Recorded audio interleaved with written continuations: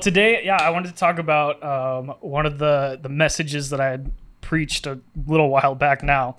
It was called Get Some Sleep and Change Your Diaper. Oh, do you need some sleep? Do you need some rest? And have you made a mess? That's what we're going to be talking about over the next 2 episodes. We'll be right back.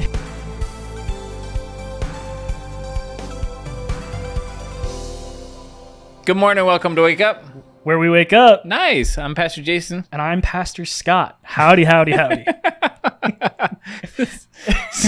That's so funny because Katie did the same thing. No, stop. Yeah, she did. She said, I'm Pastor Scott too. Because she used the same joke. But did she do howdy, howdy, howdy? No, she missed the howdy. Did she do Miss howdy? Betsy said she did howdy, howdy, howdy. We're both your child, apparently. You are. Confirmed. This is my son, Christian. Hello. And he's got my grandson. I do, yep. He's 6 months old now, a little over 6 months old, which is crazy that it's been that long already. He's amazing. I'm so addicted to him. You guys were gone for a week, and I was having Booker withdrawals. And now you guys and if you're a grandparent, you know what I'm talking about. It's weird. Like, you're just like, I have to see my grandson. Where is he? I went out and bought him stuff because I hadn't seen him. It was I hadn't seen him for a week. What you said. I called it return miss. It was like it was the day of gifts. Well, it was funny because the tradition was always when you went out on a vacation and came home, you would bring us presents. That's true. But this was the opposite now, where we came home and there was presents waiting for us. But just so they all know, I didn't go on vacation.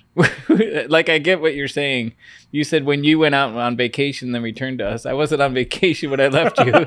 I was working. True. Yes, I guess that is important. But I would be on tour and stuff or something or whatever, and then I'd come home and bring gifts. But I got gifts for him because he came home. Right. So let's get into the scripture today, though.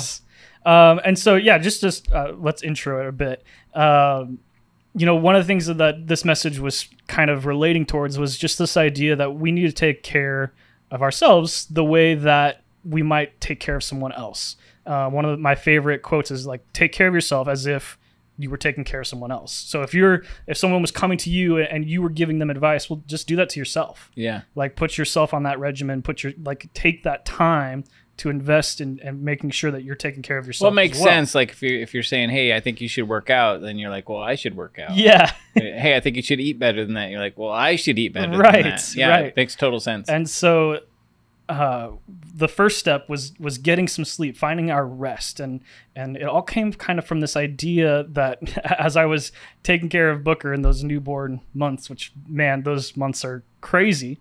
For any parent, you know that they're crazy. But I was doing all this research because Booker was having a hard time sleeping during the day. He just wouldn't nap, just refused to take any naps. Yeah. And I started doing research because this is sort of my response to problems. He gets so mad. He gets so mad. I'm not sleeping right now. Rah! You'd cry. He's tough too. He is. And so I was doing this research and I found out that there's this state that babies go into where they actually become overtired. If they don't get to sleep, if they don't get the rest that they need, their body goes into overdrive because it thinks, okay, I must need to stay up right now. And so it starts to produce hormones that actually keep it up. Wow. Even though the solution is to rest, the body starts producing adrenaline, starts producing cortisol. Wow. These hormones that send the baby into a sort of a wired state. And that's why they just have so much trouble going to sleep. And I think this can relate to our lives as well, that when we don't get the rest that we need, instead, we actually go into an overdrive mode. We go into workaholic mode. We go into this state where our rest starts to come from the things that we produce. Well, the opposite of peace and rest is stress. Mm-hmm. So we're walking around so stressed because we haven't taken the time to rest. Right. Or get into the right kind of rest. And then we start to battle with each other, right? Yeah. Oh, I'm more stressed than you. I have so much going on. me and Scott do that sometimes. You're stressed out. Yeah. You think you're stressed. Right. I'm stressed. Yeah. But really, I think we should be bragging about how much rest we get. Amen. And this verse, it says, come to me, Matthew 11:28, verse 11:28 to 30. Come to me, all you who are weary and burdened, and I will give you rest. Take my yoke upon you and learn from me, for I am gentle and humble in heart, and you will find rest for your souls. For my yoke is easy and my burden is light. Wow. Jesus is saying that our burdens, our struggles, our work in life, they're important, of course. But at the end of the day, we're supposed to be giving these things to him so that we can rest.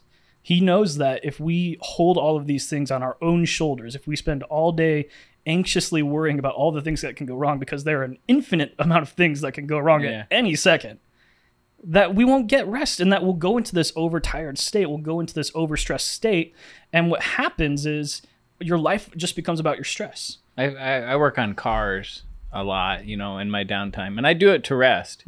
Like it's like a hobby. Yeah. But there are those times when that bolt just won't come off. Like there's times when it gets so frustrating, and I find that when I start getting stressed out, I perform worse. Yeah. My performance like tanks. Like suddenly I can't do anything right. Like I'm doing everything that I'm doing is wrong because I'm rushing things, and I'm all freaked out about. I'm flustered. I'm frustrated. When we get frustrated at the job, we don't perform well. When we get frustrated in our house and our home life, we don't perform well. We're not. So it's not that you stop working. No. But you enter a peace that allows you to be more efficient and effective and not stressed out. Yeah. Well, I think it allows you to start focusing in on what actually matters. Yeah. Because when you're stressed, when you're overtired, your mind becomes consumed by that's what's stressing you. And so instead of focusing in on what matters, that being your family, that being the dreams and vocation that God has called you to, your ministry, you can't focus on those things. You can't focus on taking steps that are going to advance you in your life because you're so stressed and overwhelmed with just making it by.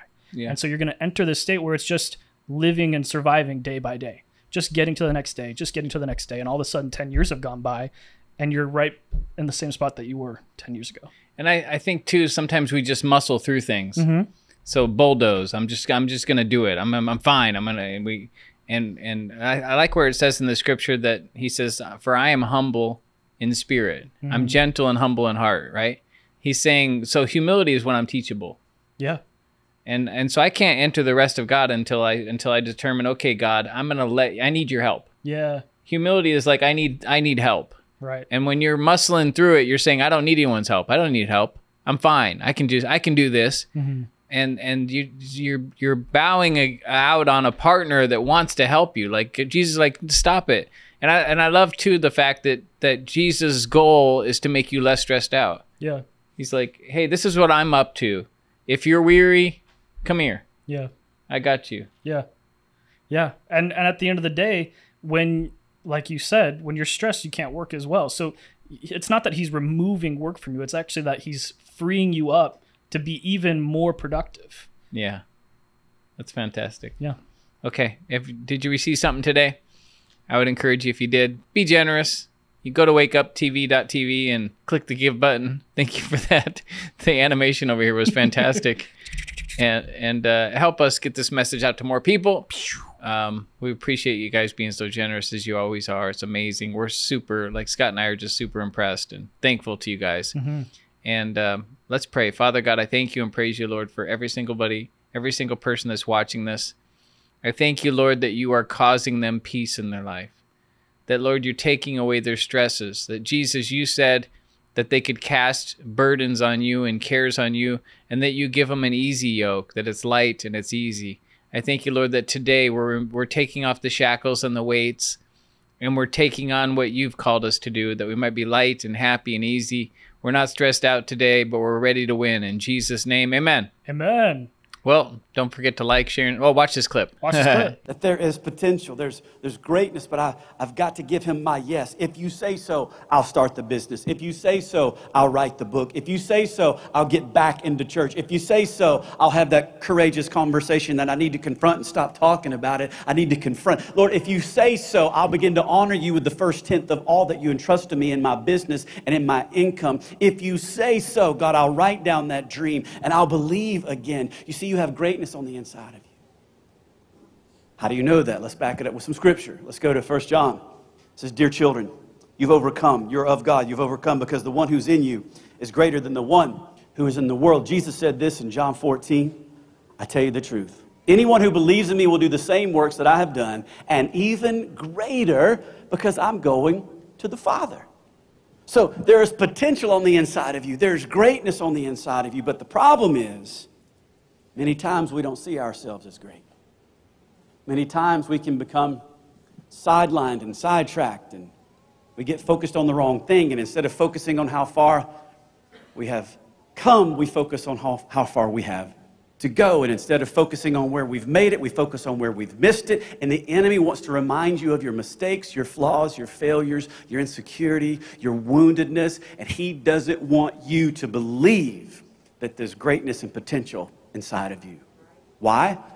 Because you see, it's not just what I know and believe about God that determines me fulfilling my potential.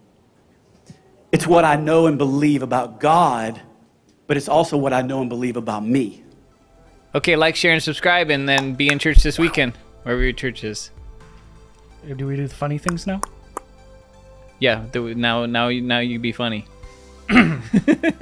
What time is it when you don't have a watch? Time to get a new watch. No!